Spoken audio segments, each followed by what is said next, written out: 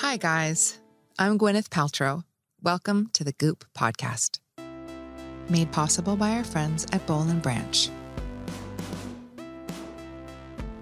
Today's guest is Dr. Catherine Birndorf, a clinical associate professor of psychiatry and obstetrics gynecology and founding director of the Payne Whitney Women's Program at the New York Presbyterian Hospital Weill Cornell Medical Center in Manhattan. Dr. Birndorf specializes in reproductive mental health for women before, during, and after pregnancy, which tend to all be times of intense hormonal transitions. Most recently, and most importantly, she co-founded the Motherhood Center, a very much needed destination for pregnant and postpartum women in New York City who need extra support. And she's at work on a new book about the emotional side of pregnancy and postpartum. Dr. Birndorf sat down with Elise Lunin, GOOP's chief content officer, to talk about the intersection of reproductive health and mental well-being. Before we get to Dr. Birndorf, let's talk about one of our partners. Hey, it's Elise. A few years ago, we did a story on GOOP about organic cotton. In the course of our deep dive, we learned how toxic conventional cotton can really be for the environment and then for our bodies, and just how hard it is to find GOTS-certified organic cotton, the highest certification in organic cotton farming and production. Not only is Boll & Branch's bedding GOTS-certified, but it's fair trade certified too. This means that everyone involved in the supply chain, from their farmers to the factory workers, has been treated fairly. Another reason to love Boll & Branch? The sheets are incredibly soft and only get softer the longer you have them. For $50 off your first set, head over to bollandbranch.com and use promo code GOOP. Now, let's get to Elise in her interview with Dr. Catherine Birndorf. Jumping right to it in the formation of the Motherhood Center, you know, it seems like as a society, it's crazy that they aren't on every street corner in a way, because it's such a profound shift for so many women, and no one talks about it. Bravo. Yes, that's what we're hoping. I mean, what we're finding is that we've created this community. We sort of want to call it the mothering center, because I think what women are finding is that they feel mothered. What is missing when you become a mother is often understanding your own experience of having been mothered, right? You reflect back on it and you think, oh, God, I don't know if that went well, or I got what I needed, or I didn't have a mother, or and now you have to be a mother. So what we're finding at the Motherhood Center, which I can tell you more about, is really that it's really all about mothering, mothering the mother. Mm-hmm. I think it makes just being a mother myself and going through that transition and handling it better than I actually probably would have expected, but it's difficult to assimilate it. But yeah, it creates crisis, even if you have perfect parents. But in that moment of like, what sort of mother am I? What sort of mother did I have? For me, it's like opened up the mother wound of like acknowledging my own mom's shortcomings. Right. Absolutely. It's a huge identity shift, any way you dice it, right? You go from being one person, and it's not that you become two, but people will describe sort of having your heart living outside of yourself, right? You are forever changed. There is no going back. There's a no returns policy, right? Even if something, God forbid, happens to the child, or there's a loss during the pregnancy, you're still a mother. It never goes away. And that is so profound. I always think, before I had kids, I was like, oh, I'm going to have kids. I never realized why I wouldn't have kids, because when I think about the loss of it, I'm almost paralyzed. Mm-hmm. It's so profound. It's such an identity shift, but I digress. It's really, I think we don't really, it's hard to appreciate unless you've been through it, become a mother. There's this beautiful word called matrescence, which is like adolescence, rhymes with adolescence. And I love these two words. Adolescence is very well known, and people recognize it as this bumpy, changing, tumultuous time where your body changes and your attitude and your hormones are raging, and then thank God we get through it. Matrescence is the same thing about becoming a mother, right? And our bodies, our hormones, it's tumultuous, but we don't think about it like that. Unlike adolescence, which we respect as a crazy time in life, it ends. Matrescence happens and is we don't even think of it. We think of it as this beautiful, blissful, natural, thing that should happen to every woman. It's maternal destiny. What? I mean, it is like nuclear bomb goes off. I mean, it's a big deal. And I don't care if you had, I don't believe in perfect parents, but good enough, pretty perfect parents, came for you, like your childhood was pretty darn good. It doesn't matter. Mm-hmm. Everyone has to grapple with that shift in identity on becoming a mother. And, it is different for everyone, but it requires a lot of self-reflection and ability to integrate this entirely new person that you've become, and also mourning the loss of who you were, right? You will never again be a single person in the world. And I think it's that shift, and I can't imagine I'm alone in feeling this, but and we talk about this a fair amount on GOOP, and I think it's incredibly resonant, you become pregnant through mystical ways. Just kidding. But no, you get pregnant, you go with increasing regularity to the doctor, there's so much attention on you, how you're doing, what's happening with the baby, et cetera. You go through this extreme physical experience, which I think is sort of like losing your virginity in some ways. Like there's so much expectation and you're like, that hurt and I'm so tired and I'm going to sleep and what am I supposed to be feeling? And then you're kind of abandoned. The shift is entirely on your child, all eyes there, all medical care there, and you are essentially like a discarded vessel. I just read a quote from an article that came from a colleague in the Postpartum Support International world who said, when your pregnant princess becomes a postpartum peasant. Mm-hmm. We forget it's all about the baby. And that is true very much of our Western, our North American culture. That is not true everywhere. Mm. Other cultures do it so much better. Yeah. They coddle the mother.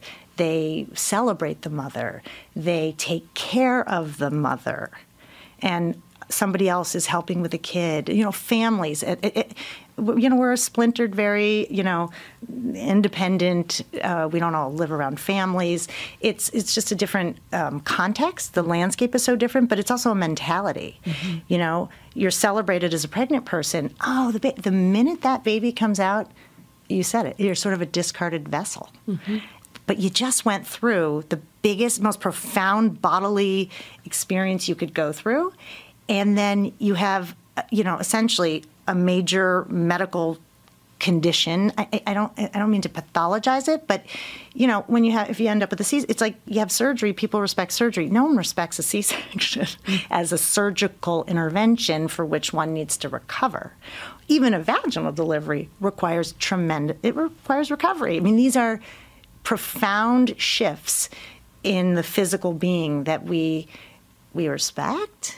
But we forget about 5 minutes later, and all eyes are on the baby. Mm-hmm. And then there's the other, beyond just the fact that your stomach is a boob and your boobs have milk, you're also hormonally, like the shifts that are happening, the sleep deprivation, just sort of this compounding. We're really selling pregnancy here, guys, I have to say. But it's so good. It's still worth it, but it's not perfect. Yeah. And it's interesting because...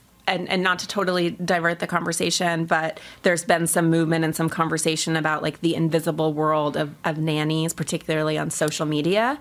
And at least for me and my husband, we live away from our family, and our nanny, Vicky, is essentially like, she has stepped in not only as like another mother to my children, but as a mother to me.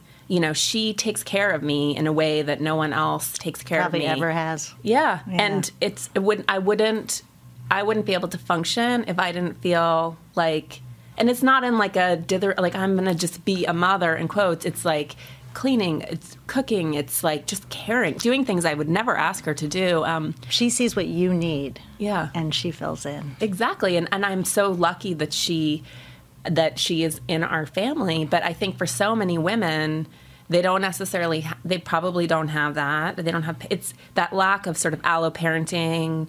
There's no more village. There's no more, you're alone, and there's this expectation that you should be able to handle it that I think is, right. Particularly if you're not that maternal. Right. And many people aren't. Yeah. Some people surprise themselves and turn out to be far more sort of inclined and want to leave their big, high-paying jobs. And others knew that they never were and aren't, or are surprised when they thought they would be and aren't.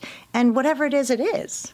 But you deal with wherever you are. You have to meet yourself where you are and accept that and figure out how to get what you need. Mm-hmm. And sometimes you get it in the most interesting places, like who would have thought? I mean, I had a similar nanny experience. Mm-hmm. So I your words resonate so much with me. Because I used to say, my husband said, "You're going to leave me for her," because I would go in the bathroom and my lotion that the minute I would finish it, and the next day I would find a full lotion, and I would go to and I would think somebody knew that I needed new lotion. As mundane, it brought such pleasure to me, and this was my kid's. She wasn't there for me, right? But she was, yeah, and it was beautiful, and that's not always the case. But I do think it is a very interesting and complex relationship, with caretakers. And I think it is in so many ways essential. And friends of mine sometimes who haven't had amazing relationships with their own parents, and they're like, "Oh, my mom wants to come and stay," and I'm like, "Does she cook? Does she clean? Like, if she can come and take care of you, like the baby is fine. The baby is sleeping." But I think that it's that so many women, like, we're missing that no Big one, time. Even if you're not a mother, Big time. It's like, who is nurturing you? Well, thank you for setting up the Motherhood Center. So in a way, what we're finding is, although it is really meant, the main part of it is a day program where women who are experiencing moderate to severe anxiety and depression, so outside the norm. Mm-hmm. They come with their babies. We have a nursery on site, so they don't have to separate, and they come and they are cared for by us in very, empirically evidence-based treatment modalities. But really, we are all mothers mothering new moms. And that is what really people walk away saying, like this, they are filled up. They come often on their, we've had babies as young as 3 days. And the moms were very anxious going into pregnancy, and when they got home, they couldn't function. They needed someone around all the time. It's sort of a place like when you're not kind of making it an outpatient therapy, you're calling your therapist or your pediatrician or your OB every day. Mm-hmm. Okay, come on in, we got you. We're going to help you. And it's a holding environment, like Winnicott says, and we will take care of you and nurture you and help you become confident and be able to be the mother to your baby, which is, I think, what most women want to be able to do. Mm-hmm. But there's a lot of repair that has to happen, that we actually, it's funny, we have somebody right now who came from a culture where the baby was taken and taken care of, and that wasn't enough, right? Mm-hmm. So I don't want to just glorify other cultures and say we're so horrible. I do think it would be great if we had a better ritualistic process for immediately postpartum where we care while women repair and heal from the delivery. We all need to be mothered as we're looking at our new roles and trying to make sense of it. Who was my mother? What did I get from that? Wow, I remember saying to my own mother, I can't believe what you did for me. God, I didn't appreciate you, right? And it didn't even occur to me to say that to her ever until I had my own kid. But it's just such an interesting, complex transition that for many people requires mothering. Mm-hmm. And if it doesn't require it, it sure sounds nice. I mean, I would imagine like the spectrum of what you're talking about and what's normal. I mean, I was pretty high functioning after both pregnancies. But I also, I love that, I don't know if you coined it, but that you're bringing focus and attention to this idea of postpartum anxiety, because I certainly had that, like late nights on pediatric kids' cancer pages, like donating to any GoFundMe I could find, just in this vortex of anxiety. And it's so, I'm so glad you mentioned it. Postpartum anxiety has so not gotten its due. And, that brings me to the point of, we call it, postpartum or postpartum depression. That's sort of the only thing people, if they know anything about it, they'll know, oh, postpartum depression. And then they think about that woman in Texas, Andrea Yates, who killed her kids. Mm-hmm. Wrong. She was psychotic. She was out of touch with reality. She believed she was doing good for her kids by killing them. But we don't, that's very rare. That is an absolute emergency and treated as such. Things went very wrong there. That is such a small percent but people are scared to say anything because they're worried it could be that. Okay. But postpartum depression also, the reason I don't think we know about anxiety, the way you're sort of saying it is right, because the word depression doesn't say the word anxiety in it. So we're trying, I'm on the board of Postpartum Support International, we're trying to bring a new phrase in to the lexicon called perinatal mood and anxiety disorder, PMADS. PMAD. It's not catching on that fast, but it's more descriptive, right? Perinatal mood and anxiety disorders, because postpartum depression doesn't capture it. So women will come in and say, I was miserable, I was anxious, I was up all night, but I wasn't depressed, so I didn't have that. Well, you had something that was making you not feel good.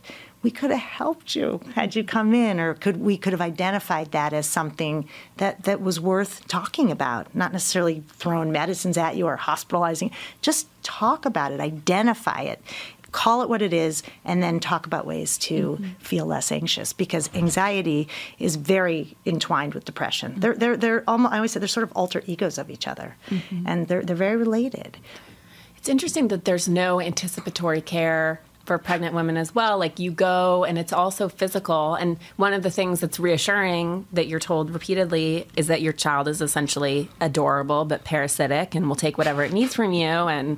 But in a way, obviously you want great medical care and things can go wrong, but that I was struck by how fragile I assume my children would be, and yet how resilient they are in all ways.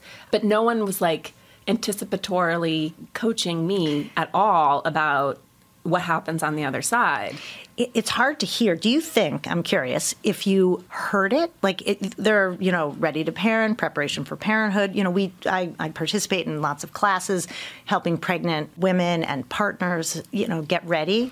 Do you think you can hear it when you're on the pregnant side? This is my wonder. That's a great question. I think keeping it simple and even you're going to experience many things, and they're probably not what you are going to expect. I remember driving to the hospital, because I was induced both times, and driving to the hospital for the first time with my husband, it was at 5:30 in the morning, and, there was no real ceremony. We just got up and I cleaned up some cat puke and, went to the hospital to have a baby. Exactly. And he was like, I just don't think I'm going to feel anything. And I'm so embarrassed to say that. Wow. And I was like, I think that it's very possible you won't feel anything. I think that this whole thing is just going to be a mixed bag. Yeah. But I was making it up on the drive. Right. And he ended up feeling way more than I did. Isn't that interesting? Yeah. But how cool that he could say that and not be embarrassed to say that.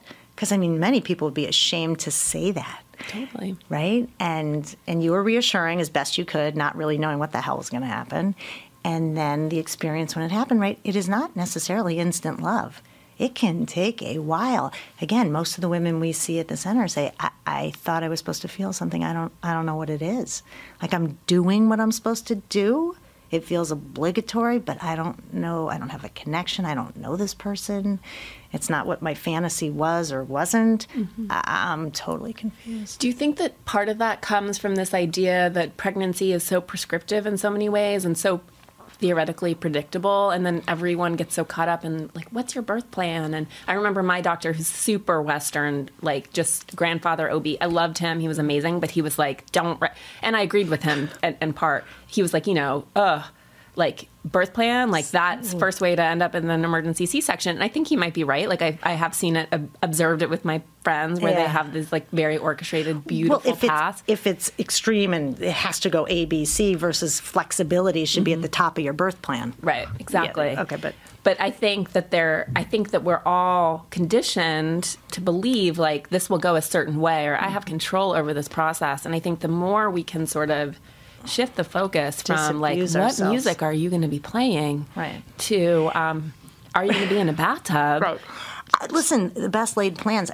I don't think it's so awful. I really, another key point that a lot of people don't realize is postpartum depression, anxiety, and all the other often starts in pregnancy. Interesting. People are like, oh, wait, you can be pregnant and not happy? Yes. Yes, you can. And we can treat it. I'll get women who come in and they say, they're 6 months, 7 months pregnant, and they'll say, I'm here because I want to make sure I don't get depressed in pregnancy, or I don't have, a recurrence of my OCD or my anxiety. I've always had panic disorder. And I ask how they're doing, and they're like, well, I'm having all those things that I'm worried about. And I said, well, that's great. Let's treat it now so you don't have it in the postpartum.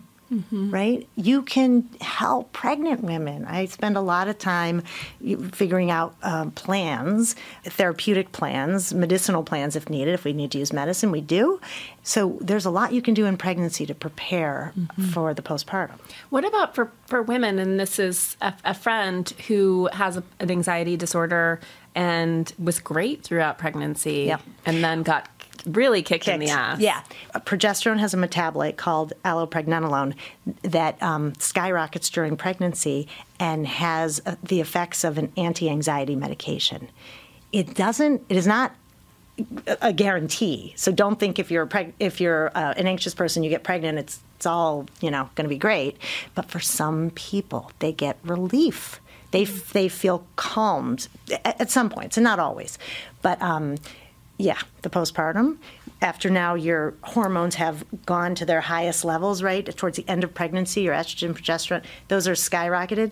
You deliver, and the precipitous fall, it is that delta between the height and the bottom, when you deliver the baby and all the fluid, diurese that fluid, and then things are trying to re-equilibrate. It's that fluctuation in the hormonal balance that makes almost everybody feel nuts, right? Those are the blues. That's the blues we know are caused by those initial hormonal shifts. But and that's the hypersensitivity. The mood goes up and down. You cry if someone looks at you the wrong way. That passes. That passes within 2 weeks. If it doesn't pass, or you came into it different, not feeling well, then we have a different situation on our hands. But up to 80% of people will have that hormonal hypersensitivity situation that we call the blues. But back to your friend, some people, and I always say, how was your pregnancy if I'm seeing them in the postpartum? And there are women who say, I wasn't anxious in the way that I expected. But boy, the minute that kid came out, or 2, 5, 10 days later, I was right back to the worst kind of anxiety I've ever felt. We'll have more of Elise's conversation with Dr. Catherine Birndorf in a minute. In the meantime, let's talk about one of our partners. We've written a lot on GOOP about the importance of sleep. It's when our bodies unpack and recover from the stresses of the day, and not getting enough of it can be detrimental to our health. An essential part of any clean sleep routine is perfectly crisp yet soft bedding. I think we're all on the same page on this one. At GOOP, we focus on GOTS-certified organic cotton sheeting, which means that no harmful chemicals were used in their creation, which is definitely better for the environment and also for our bodies. A company that's setting the gold standard in the industry is Boll & Branch. They use 100% pure organic cotton, and everything is ethically made, meaning that every farmer and factory worker is treated fairly every step of the way. If this all weren't enough, the sheets are incredibly soft and only get cozier the more you wash them. They are a staple at GOOP headquarters, and I have them for my baby's crib, for my bed, and for the bed of my 5-year-old. So now it's your turn. Boll & Branch has a little clean sleep challenge for you. Take 30 days to sleep on their incredibly soft organic cotton bedding, or return it for a full refund, no questions asked. Head over to bollandbranch.com and use promo code GOOP for $50 off your first set of sheets. Okay, let's get back to our chat with Dr. Catherine Birndorf. It must be very difficult with pregnant women or postpartum women who have these fluctuating hormones. Like, how do you find the balance? Like, how much of it can you leave to nature to work out? What's your toolkit? Well, in the immediate postpartum, fortunately, nature takes care of you. Mm-hmm. So even though there's this hypersensitivity and cry on a dime, it's a self-limiting you don't need to intervene in any kind of way other than just hopefully you have supportive people around you who are saying it's okay. And they don't mind when you scream at them and they say, I'm a bigger person than that. I can take it, right? That's all. When it goes on, I mean, I know, again, a sort of a not very well-known fact, we're not completely convinced that postpartum depression is caused by hormones. It is more likely to be depression in the postpartum period.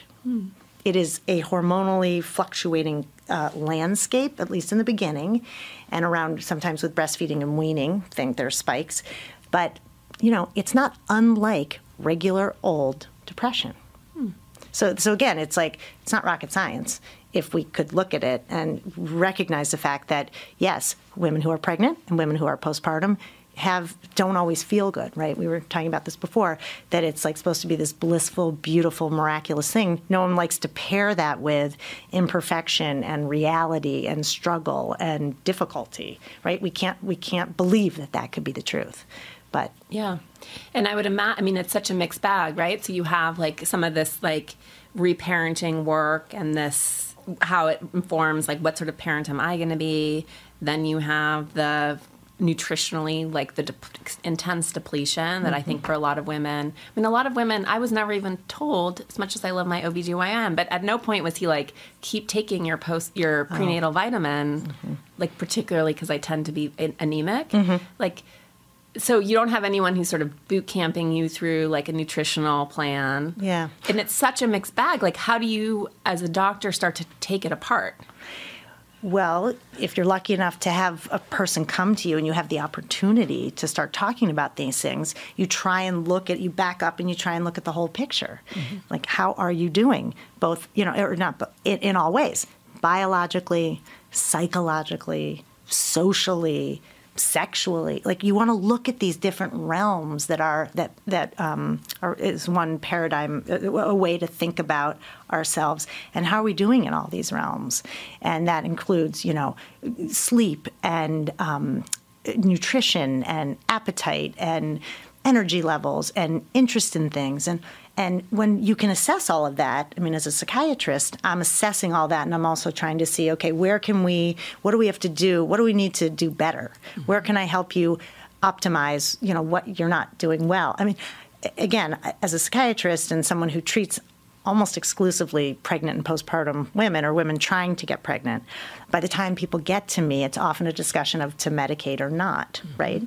And I always start with, could you be off medications, or do you think you need medication? One, I want to know where the person's sort of, what their philosophical stance is, but I also want to make sure they are doing everything they can to take care of themselves and help themselves be in the best place they can be to feel well. So how do you eat?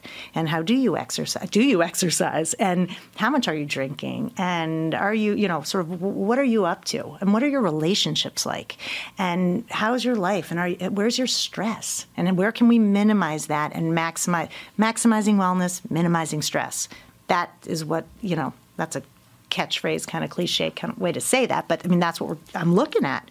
Where are you making yourself nuts that we can think about and pull back on? And where could you do better?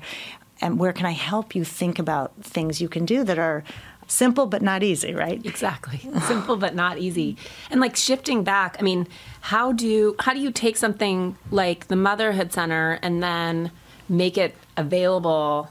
I mean, it feels, obviously maybe we're culturally disadvantaged in the U.S. in terms of how we approach parenting, but how do we start to drive that change? You know, like you think about even just the construct of maternity leave and paid family leave, and it's what is a bummer about that whole conversation is that so many women who have not had children yet have no idea. And then you go to your HR department and you need to talk about this maternity leave that you're going to take for 3 months, which is in some ways too long, in some ways way too short. And then you are told like, oh, you go on disability and you're going to collect partial pay, or actually you take your sick leave and then you need to come back. I mean, most women come back to work after 2 weeks because they have there's no paid family leave in this country. There's no choice, right? So how do we start to drive massive change. And I feel like it starts with college women who don't realize that this is going to hit them. Totally. We have to start younger, and we have to think of it as a family issue. Yeah. It is not just about women. You know, generally women have partners. Often those partners are men. You know, we need to think about this as a family leave. My husband's Canadian. They do it a hell of a lot better up there, right? Paid a year. They're going to 18 months, I think, maternal or paternal leave. You choose. I mean, so lately, believe it or not, I've been consulting with in particular, one hedge fund. They wanted to know, what do you think is the best amount? We want to do right by women. We want to retain women. Mm-hmm. We want to, we don't want them out because it's obviously costly. So we're talking to them about how to do it better so that they show that they value women and that they have their backs and that they will, how long should maternity leave be? And should you ease back in? Should it be part-time to start? And can you get, days off? Or what kind of days, can there be flexible days in there so that when you need to go for if something happens during childcare, right? You're dependent on that. And if it doesn't work, you don't go to work, So we have to this is a huge national conversation that needs to be happening. Yeah, I agree. And I think it's one of the most pressing issues, both in, you mentioned retainment, but there are not enough women in positions of power driving change at these companies. Nope. And I think people assume it's bad for business, but being at GOOP, it's interesting because we're almost entirely women. We have a few men, but a lot of moms. And it's been incredible because I, for one, find it really weird to be disconnected from work for 3 months. It's just not how I operate. Right. So but at the same time, as you know, best laid plans, like I need to be able to take my kid to the doctor and feel like I'm doing my part as a mom. So it's like building in this elastic, assuming the best of people, assuming women are like multitaskers. At the Motherhood Center, I don't know that we're meant to be. We are all women except my business partner is a man. Sort of, cliche there too. And we're almost all moms. Some are new moms. And everybody, it's just the passion that drives people. So we have a very much a common mission, a common goal. But I have not seen anybody have an issue with a kid say, I got you covered. Your kid's out, leave early, go. I needed the morning, I couldn't come in. No one's balking. Mm-hmm. Nobody. It's not about FaceTime. As the medical director and co-founder, I say to people, get your job done. I don't care when, and I don't care how. You do it well, get it done. But leave in the middle of the day. I just left. I ran over here to do this podcast, and I'm going back to see patients. I came from that. I said, I'll be back. I mean, I do for others what I would do for myself. Yeah. Flexibility to me is the name of the game. And that's life. And that's the only structure that works for women and specifically moms. And like having them absent is obviously like a national and cultural crisis. And I think we're feeling that, like the rise of the divine feminine and how desperately we need reparented potentially, but like reparented moms who are helping us all mother. Right. We have to respect ourselves, though. Yeah. And believe that. Women have to believe it, too. Yeah. And believe in ourselves. And then I think we can make this movement happen. Exactly. And support each other, whatever choices. Yep. Whether women choose to work or they choose to stay at home. Doesn't matter. Understanding the dignity in both paths and respect. Getting over it, you know? And I say that as an imperfect person who has We're all imperfect. We're all imperfect. Don't try and say we're not, because we are. Exactly. But, I'm totally triggered by the fact that I work and guilt. But I think it's on all of us. It's a responsibility to sort of deal with it. And deal with it within ourselves. Yeah. Because as long as you're feeling guilty, you may be enacting that elsewhere. Exactly. And unintentionally making someone feel bad, which of course you would never do. But it happens because of our own guilt. So you have to take responsibility. I'm a big believer in, deal with your own shit and then take responsibility for it and don't put it out in the world. But it allows you to interface with the world in a much more healthy way. I agree completely. Thanks so much for joining us for our talk with Dr. Catherine Birndorf today. You can learn more about her work on her site, drcatherinebirndorf.com, and also check out the Motherhood Center, which is located in New York City, with hopefully more branches to come in cities all over the country. Now it's time for Ask Me Anything. What do you eat on a daily basis when not cleansing? What do you always avoid? Asks Alexa. Well, Alexa, I'm basically never cleansing, only if I'm guinea pigging something for the website, or I try to do one good cleanse a year. So on a normal day, I'll have a smoothie for breakfast, and I have a pretty healthy lunch with some protein and salad. And then dinner, I usually have whatever I want, but I do always try to avoid highly processed foods and high fructose corn syrup. Have a question? Drop us a line at GOOP on Instagram or Facebook. That's it for this week's episode of the GOOP podcast. Thanks for tuning in. If you liked what you heard, please hit subscribe and tell your friends. See you next week.